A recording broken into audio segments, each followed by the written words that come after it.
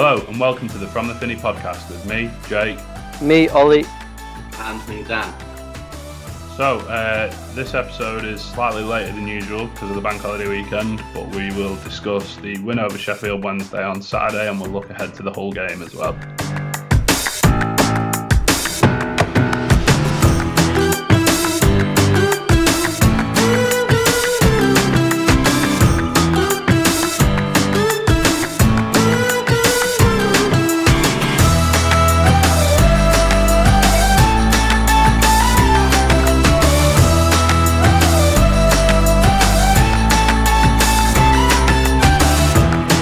Lads, good weekend, good bank holiday.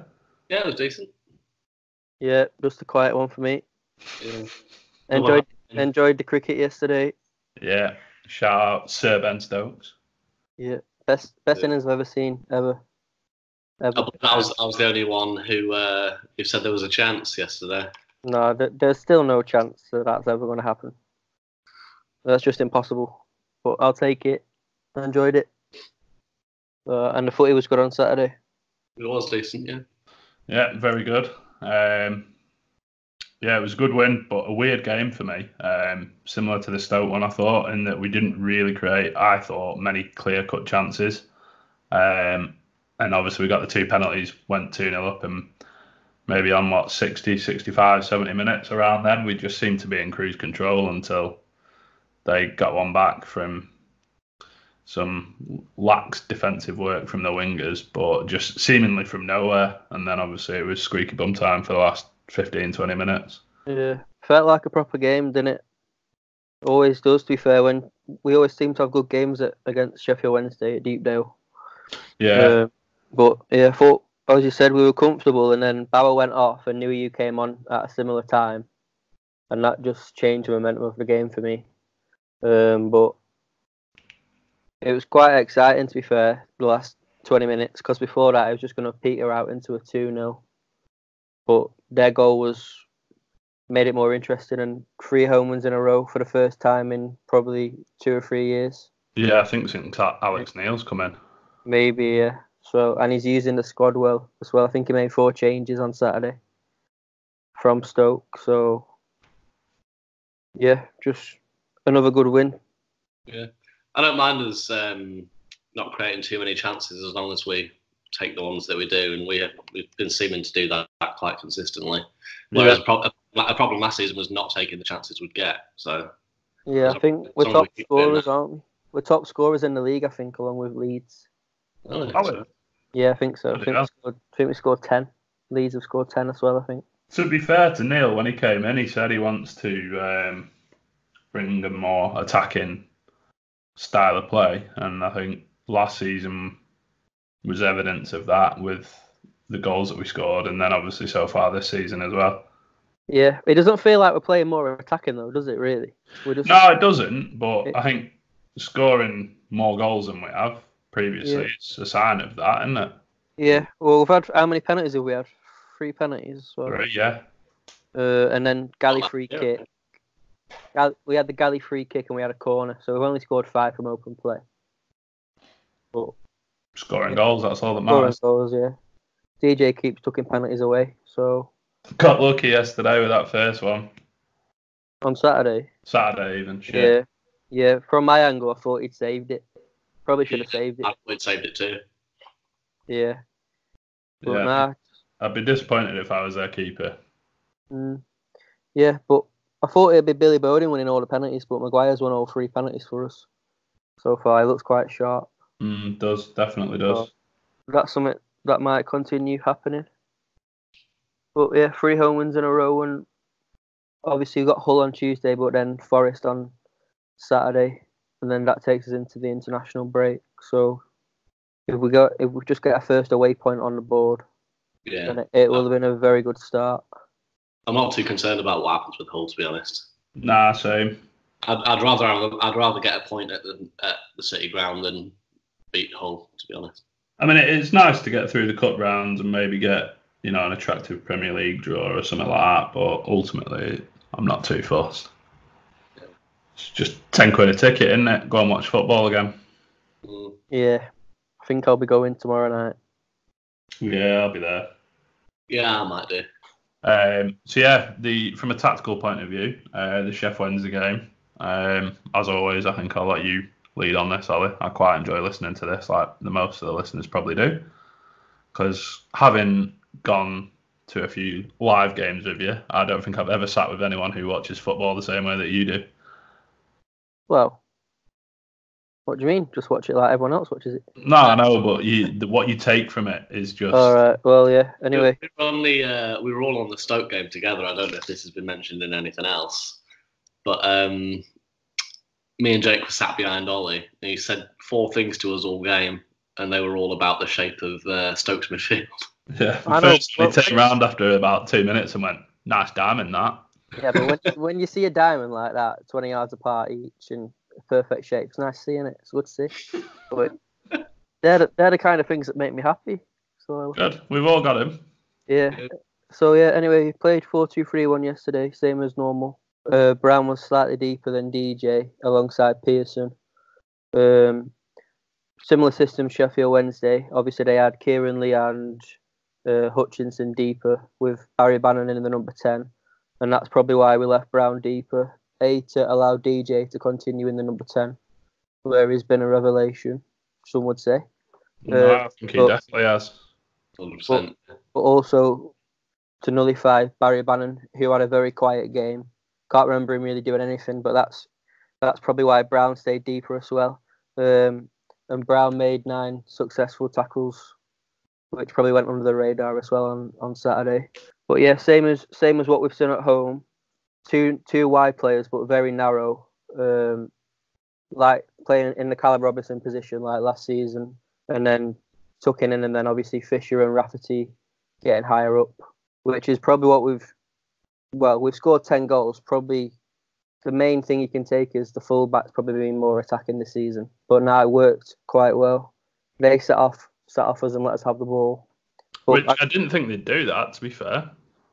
Yeah, I mean, seem to press quite a lot Sheffield Wednesday. That's what usually makes it so difficult for us is we like time on the ball, and they seem to give it us on Saturday. Yeah, I think I'm not sure. To be fair, I think they always go quite direct and sit in a deep block from what I've seen. But I thought Sam Hutchinson had a very quiet game yesterday. Yeah, because he usually he's usually right in the thick of it with Pearson. Yeah, similar player, but yeah. No, it worked quite well. Controlled the ball until like the final third because Stockley just doesn't move. And when you get into the final third, you need your striker to affect the game in any kind of way. But Stockley did absolutely nothing yesterday. We'll come on to him in a bit, but he completed 6 passes in 96 minutes, which says it all, really. So, and then Bowden had a quiet game for his standards against a good fullback, Morgan Fox, and then. So we just relied on Maguire, who made the difference twice, obviously winning both penalties against Odebaggio, who's a winger. So, like you said, he looked. I didn't realise it was Odebaggio, but I thought when watching the game, it was like he's not a very good fullback. Yeah, he's a winger. He's a winger. That would explain it. There are a couple of times where Westwood went absolutely mad at him. Yeah. Yeah, he just doesn't look comfortable at all. Set pieces, yeah. It'd be like playing Gin Elliott at fullback. But yeah, Maguire obviously made the difference with two penalties. And then obviously 2-0 up. Sheffield Wednesday went 3 up top. Nuiu, Fletcher, and little Italian Forestieri. Yeah, little Argentinian bastard. And bastard to be fair, being the key word there. Yeah, to be fair, that causes a lot of problems because obviously always does. Yeah, because they had a spare player. We had 2 centre backs. Obviously, they had 3 very narrow strikers, and then Bauer went off. So we went to 3 at the back, and Stockley had his best game for PNE at centre back, heading things away. So he made himself useful, and then saw the game out. So that was it. But look, again, there was nothing in the game really, was there, between the two sides? It's just one of them that we've come on the right side of again. Yeah. So it's horrible New Year. He's playing against him. I swear he's shocking, but when he plays against us, he's class. Weird, isn't it? Yeah. Well, the strangest thing is how he just picks the ball up in the middle of the pitch and just runs forward and seems to just get through everybody. That's a battering ram, isn't it? right after they scored, they had that chance where he picked the ball up. I think he just palmed Fisher away. Yeah, I was going to got past say. Pearson, and I thought that was destined to be a goal. Yeah. He's very powerful. Well, is that the one where they played it to the byline and Story then cleared it? No, that was on the other side. He went for a corner. We got a last-ditch tackle in. Yeah. Yeah, but that was an important interception from Story, to be fair. Mm. And to be fair, we said, I can't remember who I said, but last season we probably wouldn't have won that game. I said it in the pub after. Yeah. So it's a good sign, to be fair, especially with Bauer going off, that we still managed to shore up the defence.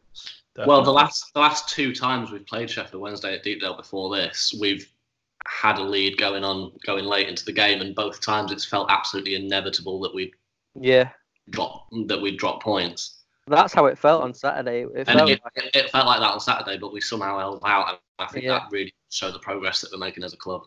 Yeah, a little bit of luck as well, I'd say. But it's about time. You've got to have luck sometimes. Yeah, it's about time we had a bit of luck against Sheffield Wednesday. Because I think that what was it, 97th minute, Adam Reach, absolute worldie. 2 seasons ago, wasn't it? Yeah, and then it was 3-3 last season. Fell to him in the box, he just twatted it top bins. Yeah, so they're always good games. I don't know why, but they just always seem to be good games against Sheffield Wednesday. Yeah, no, I agree. I think the Sheffield Wednesday fans on Twitter afterwards pretty much were of that opinion as well, in that they don't really enjoy coming to Deepdale because things never really go their way. It's now 20 games since they've won here, isn't it? Well, really? Something like that. They hate coming to Deepdale and we hate going to Hillsborough. We always get beat there and we always seem to do okay against them. But yeah. But tactically, just going back, I'd say it shows the amount of options that we've got now because we set up tactically very different to what we did on Wednesday night. It's good as well. I think that Neil's using the squad. I think someone on Twitter, we asked for some questions before, and someone said, do you think Alex Neil is right to take a horses for courses approach to his team selections so far this season? A Wednesday fan on the way to the ground seemed to think that we can't get promoted if we don't play our best team every week. Consistency versus the need to keep players fresh. But I think he's playing his best team for what the situation calls for, to be honest. This is what always confuses me. Like, people say, what's your best 11? It just depends on a lot of things. Yeah. Depends on a lot of things. Yeah. And like, obviously, I'd normally say Gally would be in our strongest 11, but that would have been his 3rd game in a week. So it's just nice to be able to give him a rest, maybe give him half an hour on Tuesday, and then back in for Saturday. So, and then got options in the number 10 and in the wide areas. Obviously, we're a bit short defensively, but no, just good options. Like we said before the season started, without a keeper and a striker, if you take them away, we've got very good options, and that's probably still how I feel about that. Yeah, definitely. I think as well, for the league games at least, we've been fairly consistent in that Rudd, there's pretty much the same back four, barring swapping Fisher and Clark around for the odd game. Yeah. And a midfield of Pearson, DJ, and then Maguire, and everyone else has sort of been changed around that. So you could say that we are starting our best players, arguably. Yeah. And we're just sort of changing what we need to change based on the game ahead in the other positions. Yeah, there is genuine competition as well, because you look at Brad Potts, I think he started them 12 games last season in a row that we went unbeaten. Yeah. I don't think he started yet, has he, in the league? No. No, he hasn't. Or maybe he started at Millwall, actually. Actually, yeah, I think he did. Yeah, no, he did. You're right. But he's not played many minutes. Same as Brown, he's not played. You'd expected Brown to start every game so far. And Barkey as well, so just changing it based on the opposition. But I think on Saturday, I think it's the type of game Barkey would come into. Maybe Brown as well, but we'll just have to see. But yeah, very good options like in the forward areas and the midfield. And even Bayliss has not played a minute in the league, I don't think. Yes, again, going back to the fan questions that we asked for on Twitter, someone's asked when will we see Bayliss in the league? And to be honest, I think it'll be similar to what happened with Story last season. I think he'll get drip fed in. Yeah. You got to remember he's only 20 years old. As much potential as he might have, he's never played at this level. And we've got bags and bags of options. There's nothing to say that an injury won't happen on Tuesday night or next Saturday, and someone's out for a month or 6 weeks, and then that's his opportunity then to come in. Yeah. There's no rush, is there, really, with that one? No, not really. It's a long season, isn't it? Yeah, hopefully he plays tomorrow night. I think he will, but... Yeah, well... Also, Ledson as well, who's not really played. Yeah, so before we come on to the break then, just cover something that gets my back up a little bit. It definitely does annoy you, doesn't it? Yeah, it's mainly on Facebook. I hardly ever see it on Twitter, but it's just weird behaviour from fans. Like someone, and I've seen a few people say it, obviously during this season because DJ's played well, but people posting in the North End group saying, "Oh, where are all the Daniel Johnson haters at now?" That's a good question. Where are they? Where have they gone? It pisses me off because it's like, are people not allowed to have an opinion?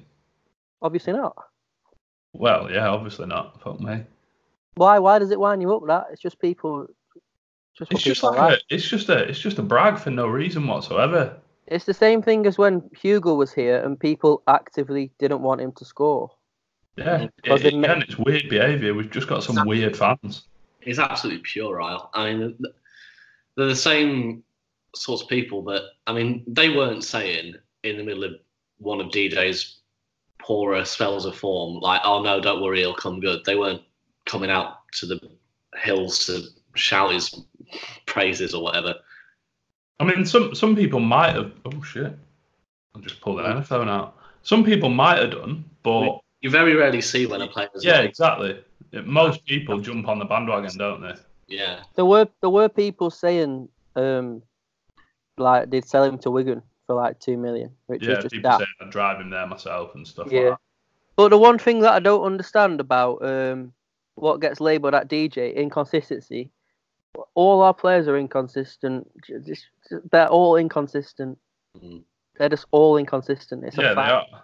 So why does it always get labelled at DJ? That's what I don't understand. I think because for me, and I've said it before on previous pods, I only really remember 2 or 3 standout games from last season, whereas already this season he's been excellent in all of them. Like, you know how good he can be. Yeah, but I just don't understand why. I don't see why that doesn't get like thrown at Barkey or something, or Brown. It does.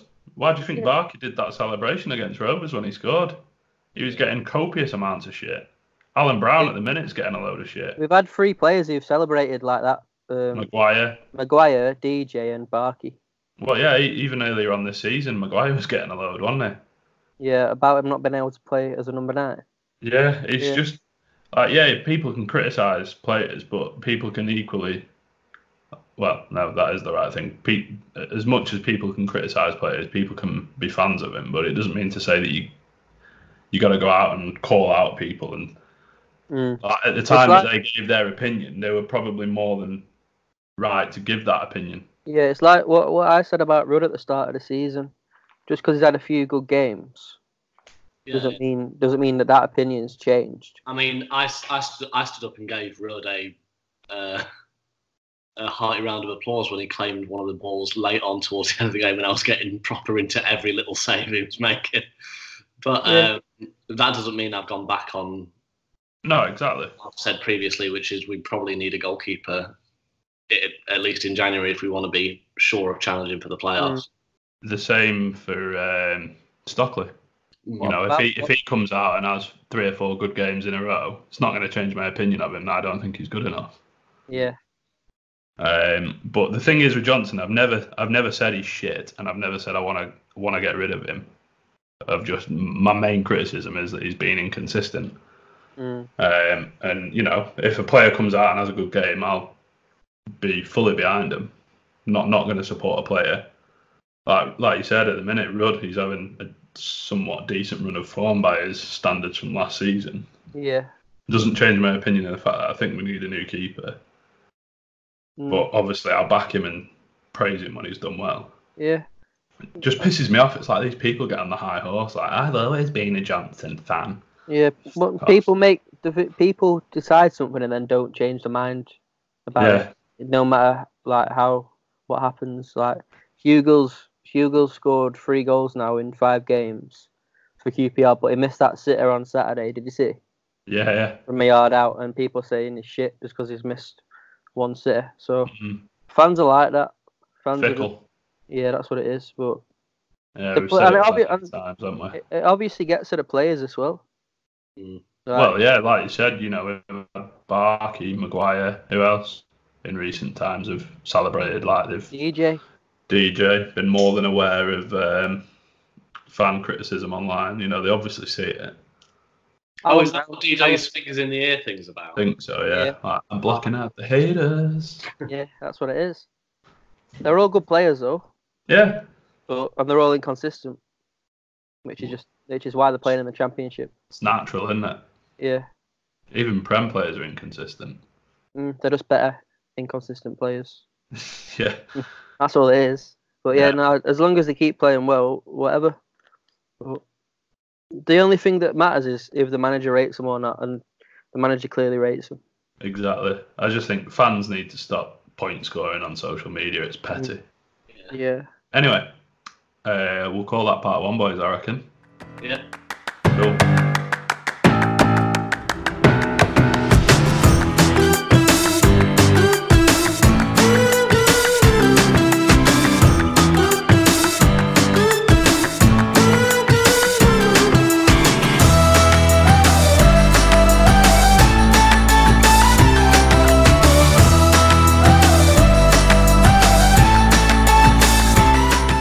Welcome back to part 2 of the From the Finney podcast. In this half, we're going to talk player performances and we're going to look ahead to the whole game as well.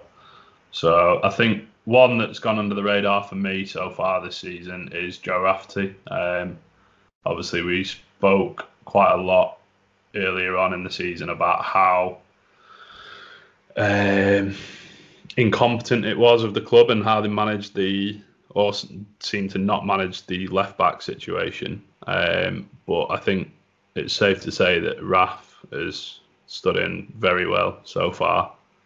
And long may it continue, to be honest. He's shown that he's, at the minute, more than adequate cover for Andrew Hughes.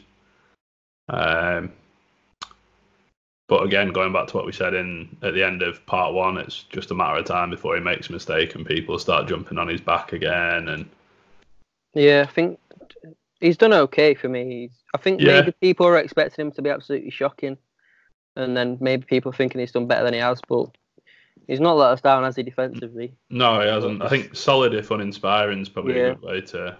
Yeah, I think Hughes will be back. Well, I don't think he'll play tomorrow night, but. If not Saturday. Saturday. Yeah. So I'd expect Hughes to come straight back in, but yeah, he's done fine. He put just quite on his Instagram yesterday, I think. Hughes. Yeah, picture of him playing with a little what they call with the sand that runs through them. No idea what you're talking about. A sand timer thing. Oh yeah. Oh right. One of them on it. Yeah. Basically saying I'll be back soon. Yeah. So. But no, he's done as well as probably I could have expected. Yeah, no, I agree. Definitely agree. Yeah, I think was it you, Ollie, that said in the pub that he knows his limits and he. Yeah, I think he does, doesn't he? He's quite aware of his capabilities. I think that makes him a very solid defender because he knows what he can do and he doesn't try to do any more than that and get caught short. Yeah, he doesn't overcommit himself. Yeah. And he made no tackles on Saturday, which was quite surprising. He's a very patient defender, and he normally just jockeys the fullback or the winger or the opposition fullback and makes them come back inside. There was several times, particularly in the first half when Wednesday were having a couple of decent spells. He did very well against Jacob Murphy to stop him getting crosses in. Yeah, because with Stephen Fletcher, you can't let crosses come in, as we eventually found out. Yeah, he's done well. He's done well, to be fair. He's definitely going to be a bit part player. I don't see him getting in ahead of Clark and Fisher when they're both fit, but obviously Clark's out. Looks like he's going to be out for a while. So with Hughes coming back in, I think he's obviously going to be a good option to have on either flank at fullback. Yeah, he's just a body, and he's not going to let you down. Yeah. But you know what you're going to get, don't you, really? But, yeah. Yeah, and obviously he's a lot more experienced than Josh Earl, which is why he went out on loan in the first place. But obviously he's picked up that injury, which is disappointing. Yeah, it's a bit of a shitter all round, that, isn't it, really? Yeah, to be honest, but I don't want to go roll ground too much because we've covered that plenty. The next one, I think, well, I know where Dan stands on it because of what he said in the pub after the game. But yeah, Jaden Stockley, for me, still not doing a lot to impress. He barely affected the game. The one thing that you could argue is that he helped win the first penalty by dragging the Wednesday centre back out. But the long ball from Rudd just essentially bounced over him. And Maguire, once he had the beating of the Wednesday fullback, he got his body in there and that was it. So he didn't really directly contribute to winning it. It's not like he won a knock on or a header or anything like that. But yeah, he's not really contributed much. Even against Bradford, he looked like he was struggling a little bit.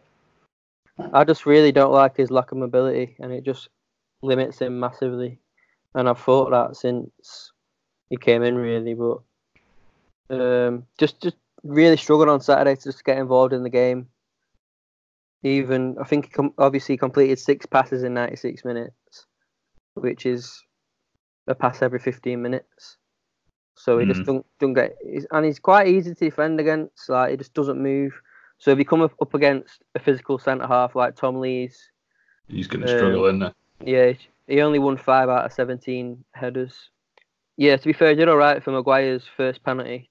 Obviously, just being there, and I've seen a lot of people say he's playing well, and I don't know if that's just people just wanting to see him play well. But yeah, I think it is. Just didn't really offer anything, and then when you compare it to Hugo, not just in terms of goals, but in terms of physicality, mobility, yeah, the way he suits how we set up, it's just a massive downgrade, really. I think we mentioned it a couple of pods ago. If we essentially bought Stockley for 10 times less than the money we got for Hugo. And for that, you're going to get a fraction of the player. Yeah. I mean, I have been Stockley's biggest advocate out of the 3 of us. Yeah, I'll give you that one, Dan. I've wanted to see him do well. I've liked it when he has done well, but I mean, Saturday was his weakest game for us until he dropped back to centre back. Yeah, I thought he did better at centre back, to be honest, despite nearly giving away a penalty. But I mean, if he performs as he did for the first 80 minutes, more often than not, I can't see him being in the starting 11 and me being happy about it, to be honest.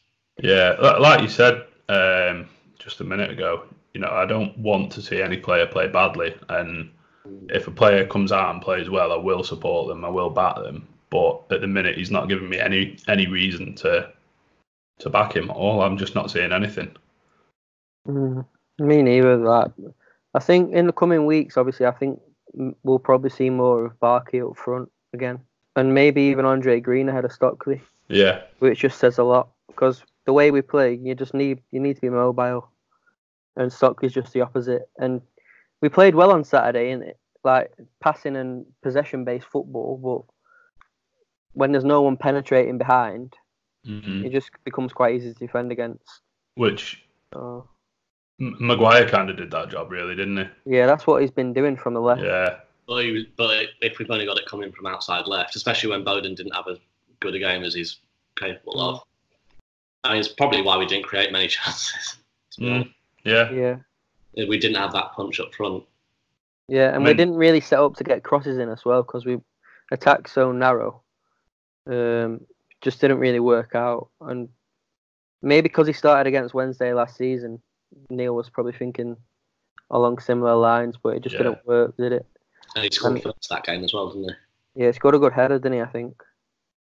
But no, I can't believe people think he played well, but everyone sees it differently, don't they? But yeah. You just need a bit more. The game, isn't it? Yeah. As we said earlier, it's all about opinions. Yeah. Exactly. He might start. Oh no, maybe. I think people also mistake effort for quality sometimes. Yeah, definitely. It doesn't look like he puts that much effort into me, though. He just lumbers about. That's what it seems to me, anyway. Yeah, he's not exactly quick, is he? He just doesn't. He just don't know. He's not. He's for his physicality. He's not aggressive at all, is he? So No, not in the mold that Hugo was. No. So Yeah, I'd even argue from the one game that I saw Louis Moult play, he was more aggressive than Stockley, and he's half the size of him. Yeah. I think Stockley's game would benefit massively from just being 50% more nasty. Yeah. Maybe he just doesn't have that in him. Seems like a nice lad. Maybe that's the issue. Maybe. So looking ahead to the Hull City game, it's a tough one to really discuss, to be honest, I think, because it's obviously going to be 2 changed 11s. You would imagine that Bayliss will come in, Green will come in, Ledson will probably come in. And then I think outside of those 3 and the keeper, there's going to be very few changes elsewhere. I think Stockley will start. I think Stoyle's ahead of Bauer, especially after. I think I reckon there'll be 7 or 8 changes, me.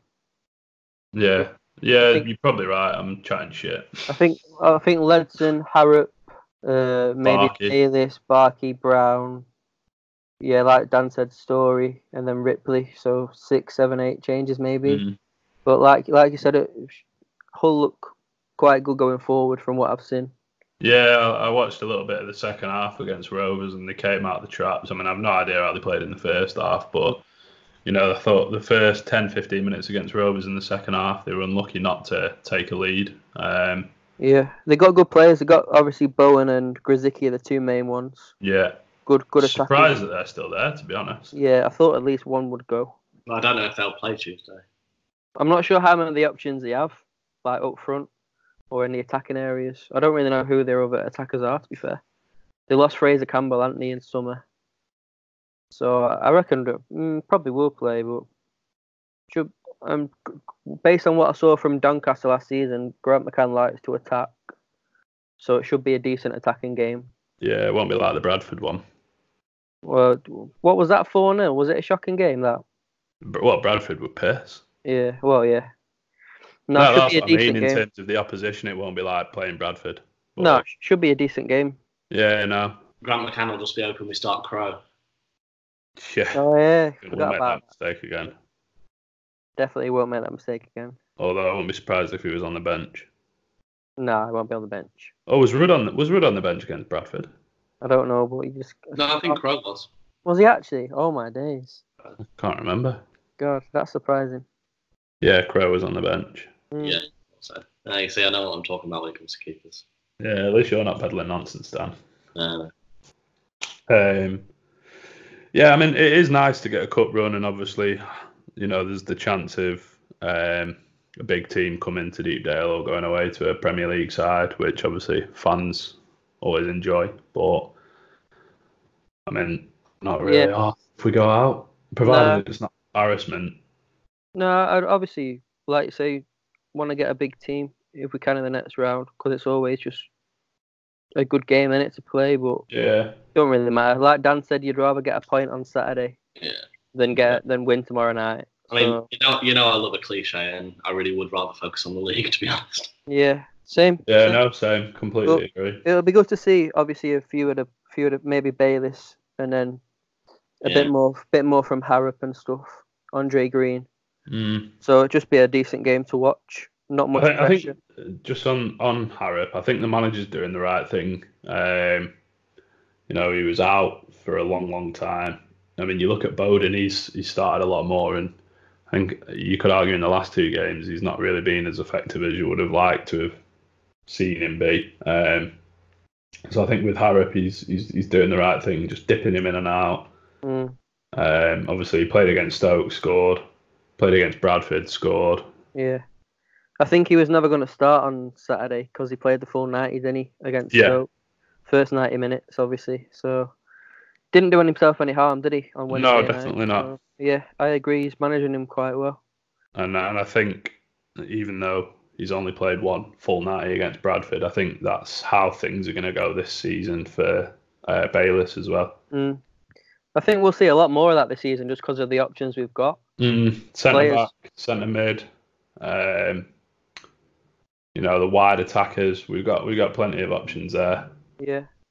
No one's hopefully going to be burnt out by March, April like they were last season. Fingers crossed. So yeah. And like we said before, can't remember what pod it was on, but I said we had these options, but you hope he doesn't just use his favourites. And to be fair, he's not done, has he? No, he hasn't. Because Barkey's not started much, and neither has Brown. So long may that continue. The more this is sort of his team, and he's getting to know all of them. Yeah. Putting the squad together, and I think we're gonna finish the season with him having 18 to 20 players that he can consistently, confidently use, rather than last season it was 12, 13. Yeah, that's the big difference, I think, this season. Yeah, I think that'll maybe change a little bit around January, I reckon, with some incomings. Obviously, we need a forward, and perhaps we need cover at left back if Clark's going to be out for a while. But obviously, January is 4.5, 5 months away, so yeah, tough to call. But I think I think there's going to be I think, like you said, Dan, there's going to be a lot more than last season that we'll see regularly picked from. Which, like you said, Ollie, will hopefully give a lot more players a bit of time to rest and find their feet over a longer period. Yeah, it's good all around that, because technically, tactically, and physically, there's just better options now. No, definitely is. So tomorrow's going to be a prime example. Yeah. So looking forward to it. No, should be a good game. Yeah. Get the FTF gang back together. Yeah, I think I might sit on the Finney as well. Get a different perspective. A different perspective. Yeah, looking forward to it. Cool. Right, I think unless either of you two have got anything else to add about anything that we've covered, then we'll call that a podcast. Right, cool. Yeah, sound. Nice Sweet. one. Right. So thanks for listening to episode 13 of the From the Finney podcast. As always, if you can share, retweet, tell your friends, tell your family, people in the street, whatever, it's always appreciated. The pod is widely available now on different streaming platforms. You can subscribe to us on the majority of them and keep up to date with when new episodes get published. And as always, if you aren't already, follow us on social media. We're on Instagram, Facebook, and Twitter. Just search for From the Finney and say hello. And how many people have we brought on? 4 or 5 new writers. So we'll be publishing a load of new content throughout the season. They're all very good writers, all got their own opinions and different writing styles. So keep an eye out for new pieces of content that'll be going up on the website. And finally, thanks to you two boys for coming on again. Nice one, Jake. Nice one, Dan. See you tomorrow, lads. Yeah, see you tomorrow, and until next week for another pod. Cool. Nice one. See you later, boys.